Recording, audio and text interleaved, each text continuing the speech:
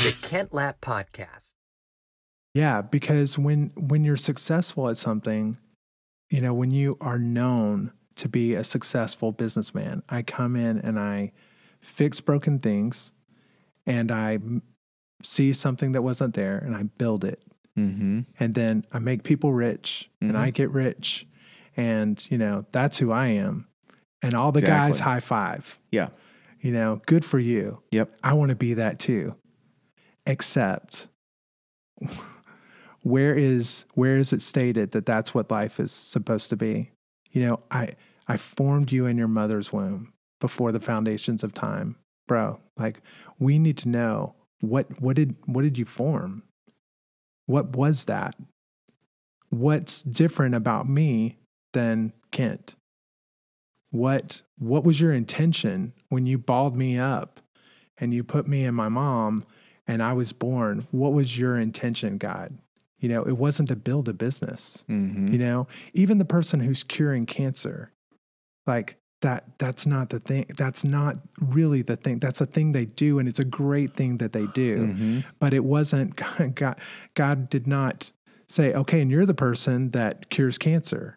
Right. Like, that's a doing. Yes. It's like you are here to release this in people. You're here to heal this in people. Yeah. You're here to fix this problem.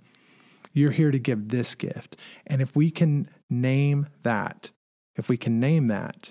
then we get all of our power, all the power, Mm-hmm. But when we're fixated on ego-driven accomplishment, not that those things, I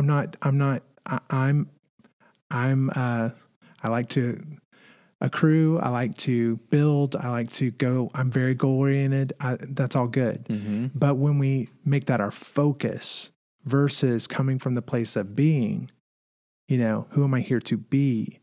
When we make it, what do I do? What do I do? What do I do?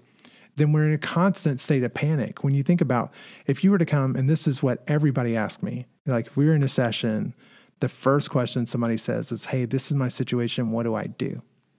And I'm like, dude, how am I supposed to know? The question itself is telling, isn't it? It is. What do I do?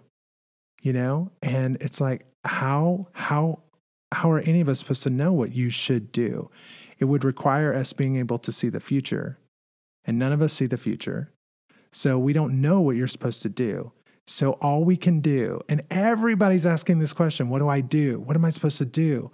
How the heck can anybody know, in light of all the moving pieces of the history of the world and the future of the world, and the fact that we're just here in this moment? What am I supposed to do?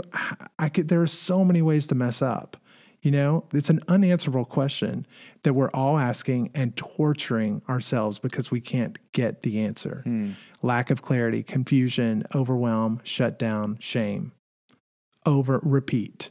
It's everybody. It's an epidemic. Mm-hmm. It's the worst thing going on right now because we're all living our lives without the knowledge of who we're here to be.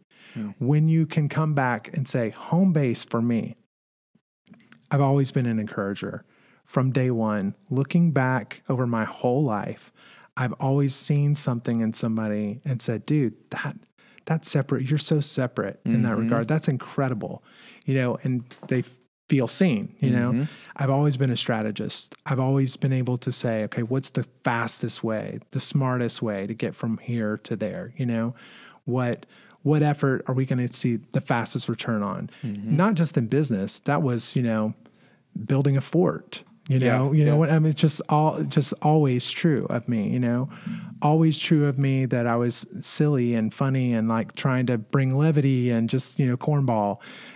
Always true that I'd be vulnerable first, not scared of that, not scared of you to see what's ugly in me because I knew it would make you safe, So I do those things now, but I look back and I've always been that.